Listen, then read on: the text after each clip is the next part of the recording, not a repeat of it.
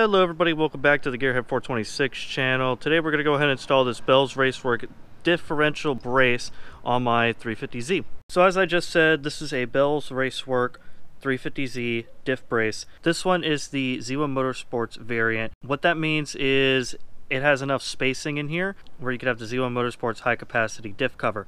I do not have that diff cover, but I do want to install this because I have been so scared of breaking my differential stud that I've been driving the car very lightly. So today we're going to go ahead and install this. It's going to be super freaking easy. Everything you should need is right here. I mean, this is honestly like more than what you actually need, but you need two 19s, preferably a socket and a wrench, a 17mm, and you also need a 14mm.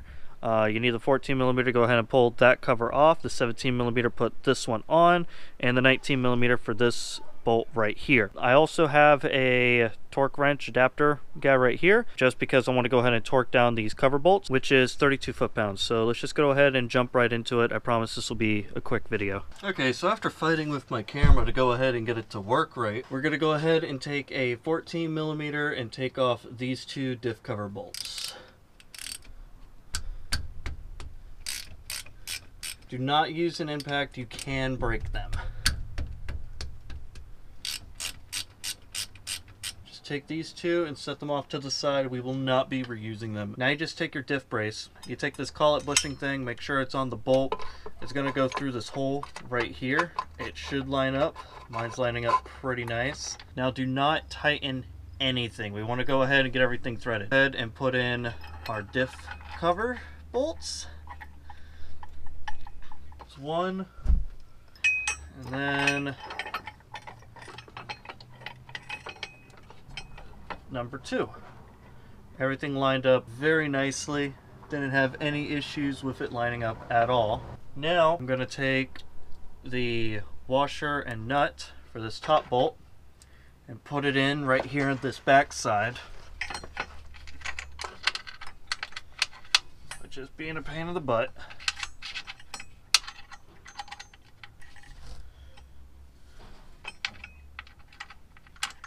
I don't know if you guys could see all the rust underneath this car, but what I will tell you is I'm never buying another northern car ever again. This one was from Ohio. I'm not doing that again. Now we could go ahead and snug everything up, then tighten it all down. So for the top bolt, which I want to do last. Yeah, let's do the top bolt last.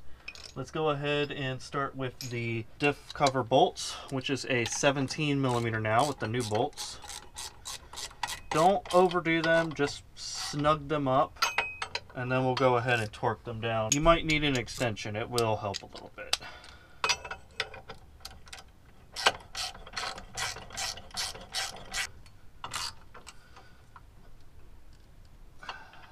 Now before I torque that down, I want to go ahead and tighten the top one, which is going to be a 19mm socket on this side. You're not going to be able to get a socket in on the other side, but you can get a 19mm box end wrench in on the other side. So you just tighten this one down as much as you can. Do not overdo it. You are in aluminum, so you can break it.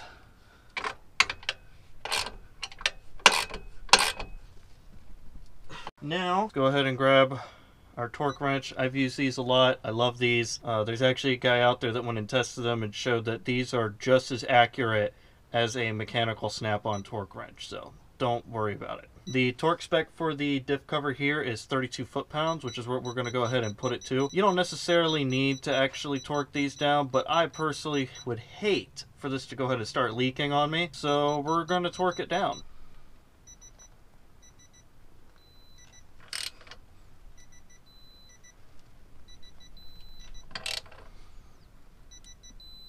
And that's all it takes to install your Bell's Raceworks Z1 Motorsports style diff brace. Now I'm no longer worried about breaking this bushing right here, which is awesome. Now let's go ahead and take it for a test drive and see how it acts. So I went ahead, warmed up the car while I set up my GoPro mic and all that kind of stuff and whatnot. I haven't set this up in a little while, at least not in this way. And now we're gonna go ahead and see how it feels. I do notice a little bit of a difference right away. Yeah, there's a bit of a difference. I don't have any additional noise, harshness, or vibration, anything like that. But it does feel a little bit stiffer. Like the stiffs feel a little bit firmer.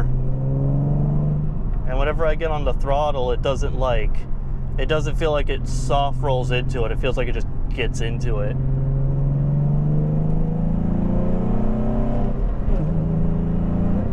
Oh yeah, that feels way better actually. I want to go ahead and get a good pull out of it real quick.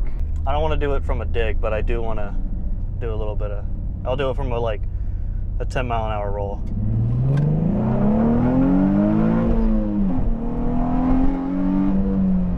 Yeah, that feels way better.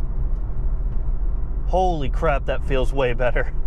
Yeah, I think this was definitely worth it. That brace is, in my opinion, absolutely worth it. Before, I would shift and it would jerk a little bit and it was a little violent. Now it's just it's got it. Feel more in control of the car, I guess, is a good way to put it. It just feels better. Yeah, even just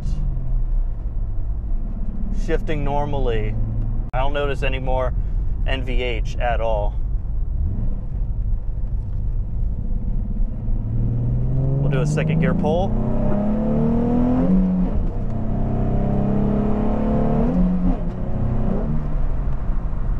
Yeah, that's a bit of a difference.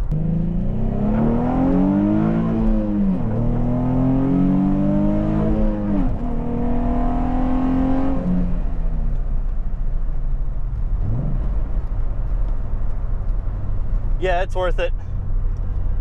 I would definitely recommend getting this brace. The rear feels like it's a lot stiffer now. And I don't have to worry about breaking those freaking bolts, which is awesome. I've been worried about really beating on this car like I just did because I'm worried that I'm gonna break that bolt and then it's oh great, now I have to limp it home and that's gonna be a pain in the ass to replace. So I'm really happy with this. It's definitely worth the $120 something that it is. Anyways guys, if you enjoyed the video, please go ahead and go to big thumbs up. If you are stopping by for the first time, go ahead and hit that subscribe button and I'll see you in the next one.